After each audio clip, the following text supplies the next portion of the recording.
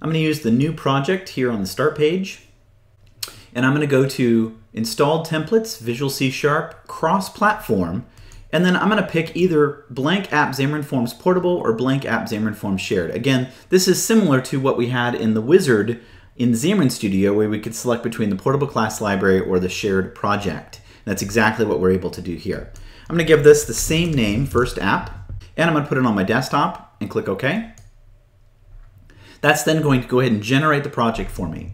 Now, in this particular case, it's going to take a little bit longer because it's got to generate an additional project. Since I'm on Visual Studio on Windows, I'm going to get my portable class library project, First App. I'm going to get an iOS version, I'm going to get an Android version, and I'm going to get a Windows Phone version. And so here you can see my project's been created. We got a little getting started page. I'm just going to close that along with the app.cs that it opened automatically. And I just want to look at the solution structure here. It's going to look identical to what we had in Xamarin Studio, with the exception that now I have a First App.Windows Phone version. This is for Windows Phone 8.0 Silverlight. That's what the template currently creates. That will likely change over time as we migrate more to the Universal Windows platform. However, notice that we have the same issue that we had before in the sense that our references here use Xamarin.Forms, and if we go look at the packages, we don't actually see it here, but if we go look at the packages, notice that it's a fairly old version, 1.3 here. And so just like in Xamarin Studio, I'm going to want to right-click on my solution here, and I'm going to go to this Manage NuGet Packages for Solution.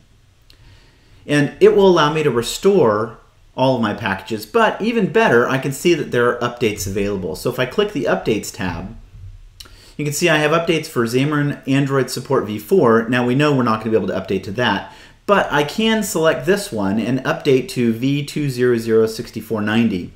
That'll go through and update all my NuGet packages for all the projects in my solution. Again, it's one of the first things that I'm likely going to want to do just to make sure I'm on the most current version of Xamarin.Forms. Now you can see that we actually have a bunch of other updates that we could apply here. Again, these are all coming from the support libraries, 23.1.1. We know that that's not compatible with the current version of Forms, and so we don't really want to update those. But you can try. It will give you an error in this particular case, but future versions of Forms likely will support this.